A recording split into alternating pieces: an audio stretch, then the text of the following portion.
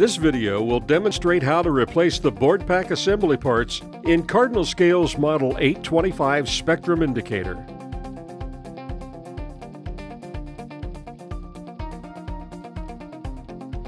Begin by removing the power supply, ribbon cables, and all other connections, and stow the cords out of the way.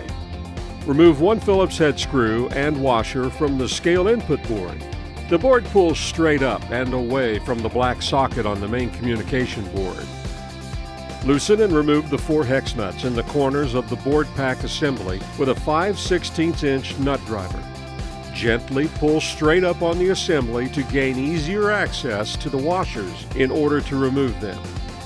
Remove all 4 washers and pull straight up to completely remove the board pack assembly from the indicator. Set assembly to the side.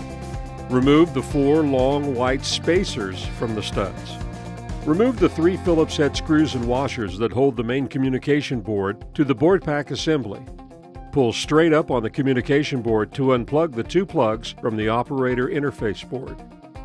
Gently wiggle the cable from the backlight display board back and forth to unplug it.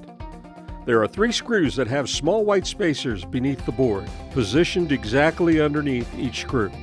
Carefully remove the screws to avoid losing those 3 spacers. Gently lift straight up on the operator interface board to unplug the board from the LCD, and then move slightly to the side to avoid hitting the 2 metal tabs. Remove the 3 spacers and save them for replacing the board. Place the 3 small white spacers over the screw holes. Gently slide the operator interface board under the 2 metal tabs on the side and line up the screw holes with the white spacers. Firmly press down on the corner of the board to plug in the operator interface board into the LCD. This should assist with lining up the spacers. Replace the 3 screws through the operator interface board and white spacers with a Phillips head screwdriver.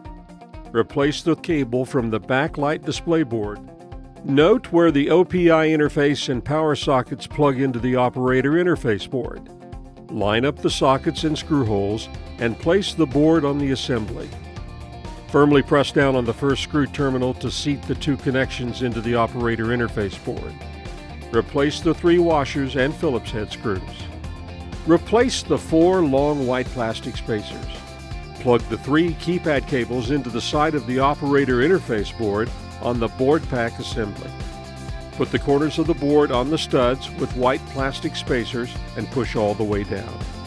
Put the 4 washers and nuts on the studs and tighten with a 5/16" nut driver. Line up the socket of the scale input board with the main communication board. Push straight down to plug in the socket. Replace 1 washer and a Phillips head screw. Plug the power cable and all other cables into the main communication board. Plug the load cell cable into the scale input board. This completes the steps for how to replace the board pack assembly parts in Cardinal Scale's 825 indicator. For additional questions or technical assistance, please call 1-866-254-8261.